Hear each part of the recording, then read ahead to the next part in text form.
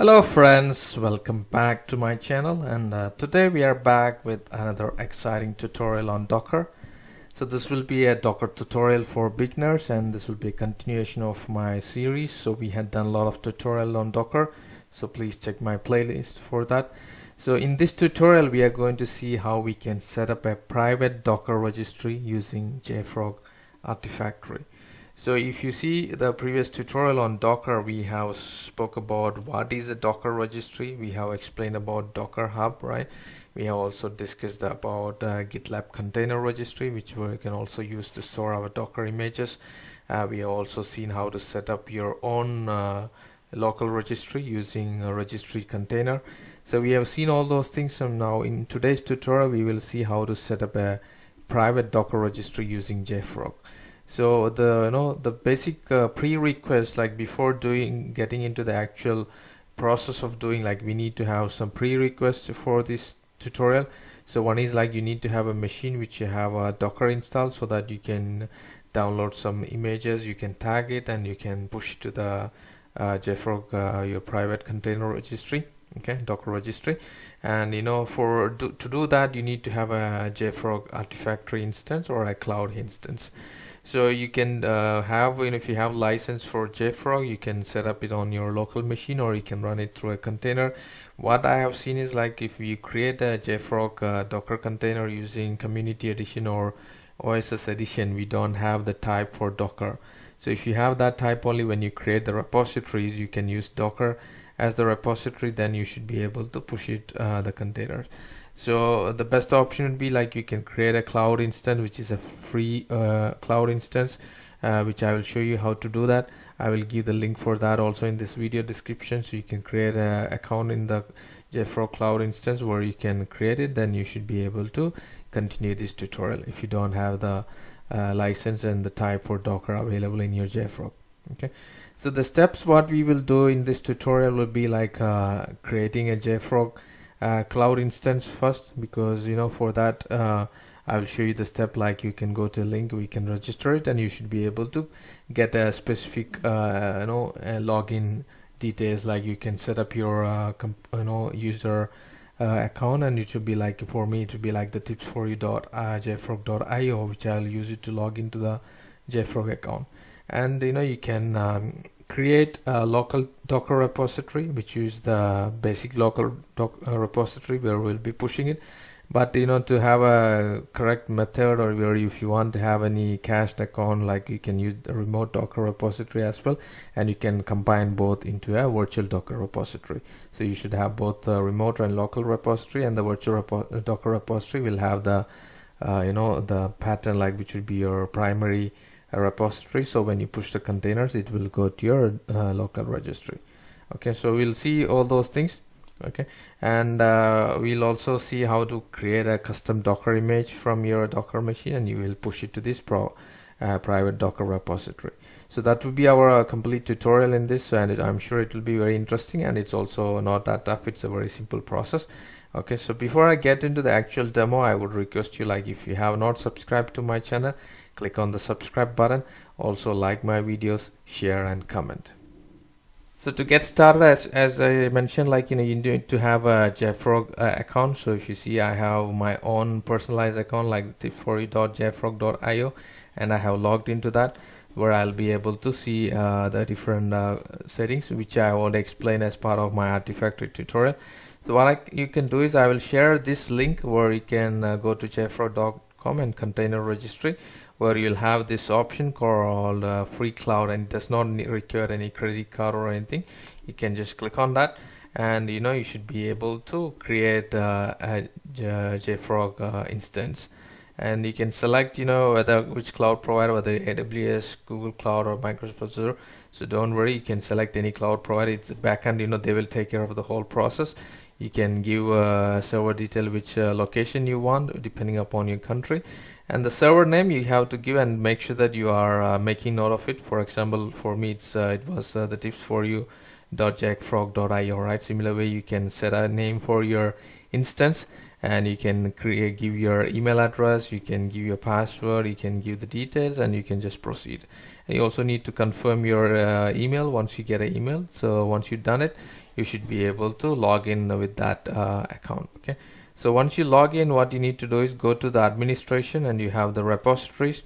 And if you see the repositories, you should be able to see the default local repositories, general, Maven, all those default repositories for local, and you'll have remote and virtual, right? So what we will do is we will go to add repository, and we'll add a local repository first. Okay,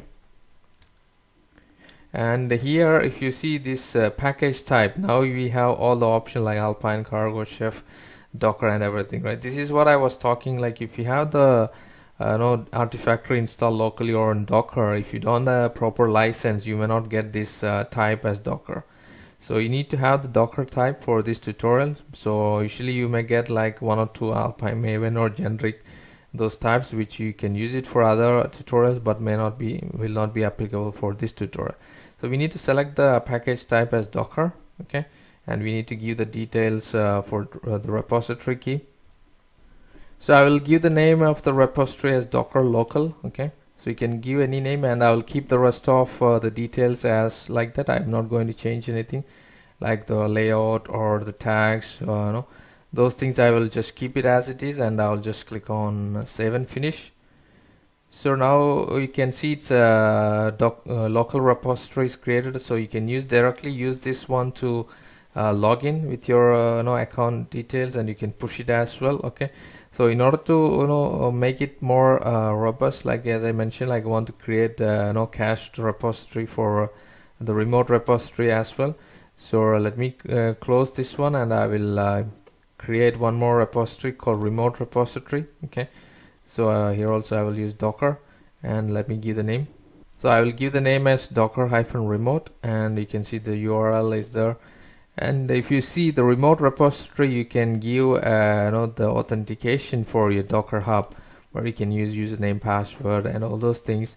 But I'm not going to give anything at this point. I'll just keep it as it is, and I just want to show you, and I'll just click on finish. Okay, so the remote repository is also created now. Then next one, I will create a virtual repositories, and let me just give the name.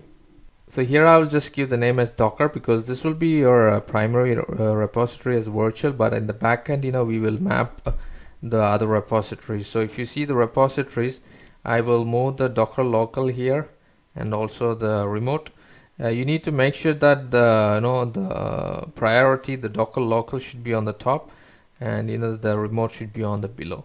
And also I would like to change the default deployment repository as Docker local, because that should be your default deployment repository. Otherwise, if you push the images, it will not come to your Artifactory instance. So let me save this. So we are done from you can make a note of all these commands, because we will be using this like Docker login.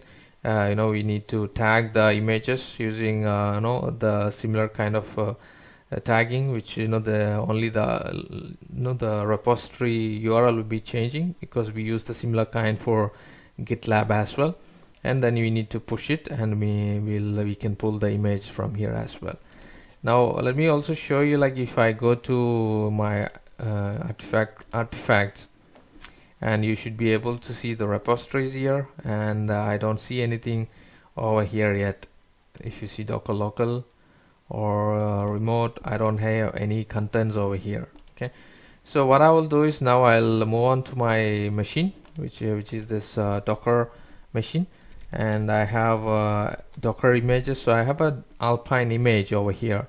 So what I will do is I will create a tag this image to the name. So I will use Docker Alpine tag, and I will give the name like my repository URL, the tips40.jfrog.io / the name of the image I want to give, and the tag. So if you see, I'm tagging with the tips40.jfrog.io, and this would be my repository Docker, which is the virtual one. If I'm not mapping directly to the local, so even if you give the virtual, now it should go to the local one as well. So let me tag this. Okay, so now you can see I have tagged. So if I go to Docker images, you can see there is a new image like this, right? Now let me log into this or my private Docker private repository.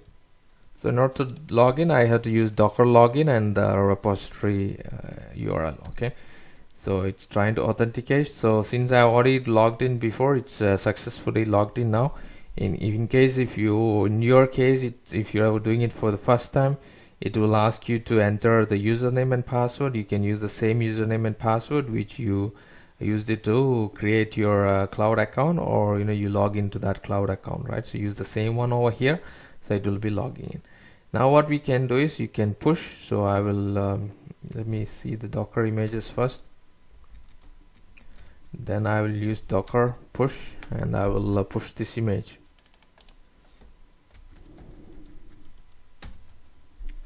Now you can see it's pushing the image. So yep, it's completed the push as well. Now if I go back to my Artifactory private repository, let me refresh it. Now if I expand this, you can see there is an Alpine folder, right? And it should have the whole details about your image manifest, because it's the latest one which I have given as a tag, right? So it should have all the details here in the virtual repository, and it also should be there in your local repository. So now you can see your image is up here, right? So that's how it's simple. Like you can create your own private repository and you can push it. Now this was a simple example, like I used an existing Alpine and tagged it. If you have a Docker file, you can build that Docker file into a Docker image. You can use the tag that image into this format, and then you should be able to push it. Now let me remove this image here so that we can pull it.